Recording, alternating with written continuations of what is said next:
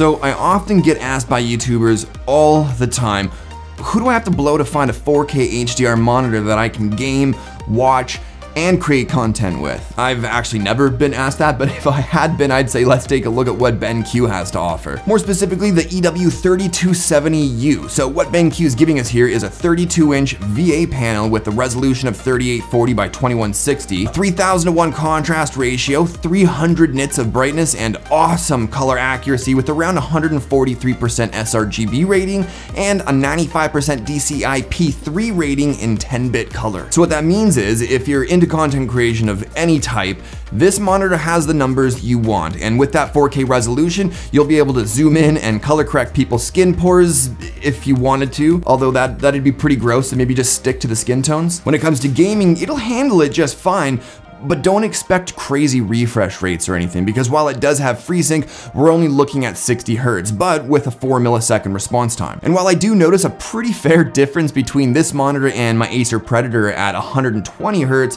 60 Hz has been just fine and is just fine for the vast majority of people. But then you throw in 4K and HDR and we're looking at some next level shit here. So the only game I have at the moment that supports HDR is Battlefield 1. Now, when I first fired it up on this monitor, I was like, wow, look at the detail 4K provides. This is great.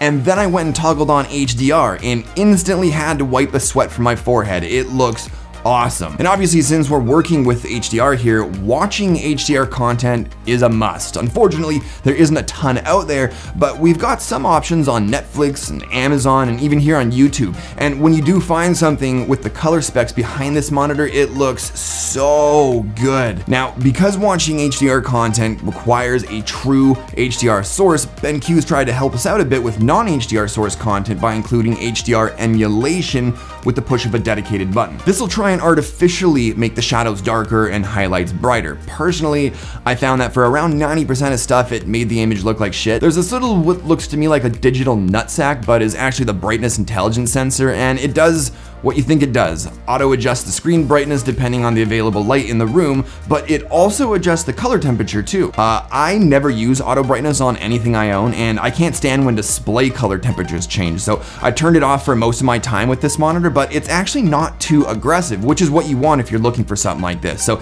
if, unlike me, you're actually concerned about your eyesight, this probably isn't the worst feature to have enabled. There's 5 navigation buttons, which I totally prefer over the shitty joystick type controls like on LG monitors, for example. Having multiple buttons just makes everything so much quicker. But then BenQ also gives us the option of setting 2 custom buttons, which I think is just genius. The on-screen display menu has all the standard stuff you'd expect to see, and it's pretty easy to navigate, but what I really liked was the selection of creator-focused pre-calibrated picture modes that are ready to go right out the box, so you can get to work without worrying about having to calibrate the colors yourself. Now, since it's a VA panel and not OLED, you're gonna get backlight bleed. Luckily, there's no edge bleeding, and what little backlight bleeding there is, it's so minimal I doubt you'll ever notice. Viewing angles are decent. BenQ rates it at 178 degrees. Personally, I wouldn't go that far, but it's still very good. The overall look of the monitor isn't gonna win any awards or get you laid. It's more of an industrial look, and it's a bit on the thicker side since the power adapter's built into the monitor.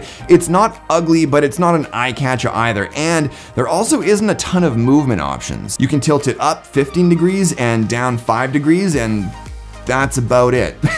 I like the stand. It looks good even though it feels super cheap, but if you wanted to VESA mount it instead, no worries, it can do that too. There's 2 HDMI ports, 1 display port, a USB-C port, and a headphones port, although it does have a couple of built-in speakers that sound pretty terrible if you didn't want to use headphones or external speakers. Now, that USB-C port is pretty handy for connecting to computers with USB-C display out capabilities, but I don't want you to get it confused with a Thunderbolt 3 port or really any type of data transfer, because from what I understand, this is for display purposes only. Not only that, it won't actually charge your laptop either, so you'll need your power cable plugged in too, which really sucks. But at the end of the day, you know, I actually really like this monitor because you can game on it with a reasonable refresh rate and response time, and you can create on it with confidence thanks to that awesome color accuracy, all in 4K, but then you throw in HDR on top of all that, and now you've possibly just upgraded not only your gaming experience, but also your media consumption experience. And I'm seeing this on Amazon for like 600 bucks. So at 600 bucks for a 32-inch 4K HDR monitor with gaming capabilities and rad color accuracy, I mean, Dare I say this might be one of the best all-around 4K HDR monitors for your dollar on the market? I do dare to say that. Anyways, I'll leave a link in the description below in case you wanted to pick one up for yourself, but I think that about does it for this one. If you enjoyed the video, do show me some love with that like button, and if you're new here, don't forget to hit that subscribe button for new videos every week. But thanks, as always, for watching, and I'll talk to y'all in the next one. Cheers.